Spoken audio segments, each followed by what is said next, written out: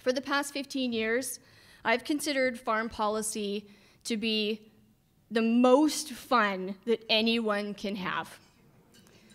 It might be a gross exaggeration perhaps, but I'm really trying to sell it tonight, so go with me. Most fun might be pushing it somewhat, but I think that I can make a really strong case for policy being one of the most important ways to improve your farm's profitability. For me, farm policy is my dad yelling on the phone. I, as a kid, recall hearing my dad's frustration echo and reverberate through the walls of our house as he'd be yelling about the latest policy issue. Now, I don't want to say that my dad was an angry man, because that would describe him perfectly, but he was passionate. And to this day, when people describe me as passionate, I chuckle a little inside, because I think what they're really saying is, tone it down a little, Cherilyn. So I'll be the first to admit that I do enjoy a good argument. You can ask my husband to verify. And farm policy has no shortage of ways for us to argue. And my passion did begin as a kid hearing my dad talk about these important issues. Issues that were important enough for him to spend decades of his life to organizations like the wheat growers, trying to influence the various levels of government and achieve the changes that he believed would be beneficial to his farm. So I'm grateful that he could pass along that passion/anger to me, most of which people don't realize are attributed to an organization like the wheat growers. Protein grading is one that Bill Cooper loves to talk about. Most of us hardly even remember a time when farmers were not rewarded for their protein. And who even remembers what the CWB even stands for? Canadians with beer is how I remember it. Kind of a pesky thing that was long before many of your time. So over the years, the wheat growers have been active on a number of different files, and many of these files our organization is still fighting to this day. So we've all felt the impact of poor rail service this year and other years, and during the debate for Bill C-49, the wheat growers were actively in contact with MPs and senators to pass the bill. We were in Ottawa for its quick passage, and at the end of the debate, and the bill was passed. Jim already gave credit to our director, Daryl Francoux, who did 1,180 interviews, was the last count that I heard.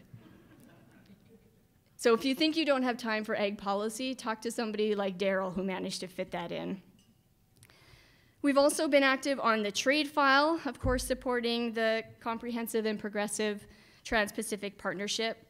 And the same for the controversy around NAFTA. It's too early to say what the final agreement is going to look like, but certainly we need those kinds of agreements with Canada and the US. It'll be in our best interest to see a new agreement come out of all those tweets. I mean, healthy negotiations. Of course, you've likely all heard about the GM wheat event that was found in southern Alberta. This has already done our industry harm, our sales harm, and our reputation harm. So we must do what we can to ensure that this doesn't happen again. Public trust. I could speak all day on this topic and the obligation that I believe farmers now have to reach out to consumers and answer the questions they have about the food that's grown and the modern agricultural practices that we use today. Instead of talking all day about this topic, I'm going to just encourage each of you to find some way throughout your day to make sure that you're sharing the message about what you're doing. There's terrible stories already about the uses of antibiotics, the uses around genetically modified wheat, like we just saw, and a whole list of other issues. So if there's something that you're doing on your farm today that you're not talking about, ask yourself if you can live without it. Because I truly wonder if we would be in the situation where we're talking about number 7, which is the carbon tax, if we had told our public about all of the amazing practices we're using, like no-till technology. The Canadian Grain Commission, you might recall that the Grain Commission is overcharging us for their menu of services. The wheat growers have called on the CGC to give the overages back to farmers. It's estimated, last I heard, the number was north of $150 million. Instead of giving it back, they're contemplating a whole host of other ways to spend that money, including maybe a new building for the CGC. So that is keeping me up at night. And lastly, although it doesn't wrap up the list of issues that we're working on, is your favorite policy issue and mine, the dreaded carbon tax. The wheat growers have worked tirelessly with provincial and federal levels of government to remind politicians that this will hurt agriculture. They can talk about a revenue neutral taxation, but the bottom line is this tax will impact our inputs, it will impact our shipping, and everything in between. So I will leave that as a warm-up to our Premier.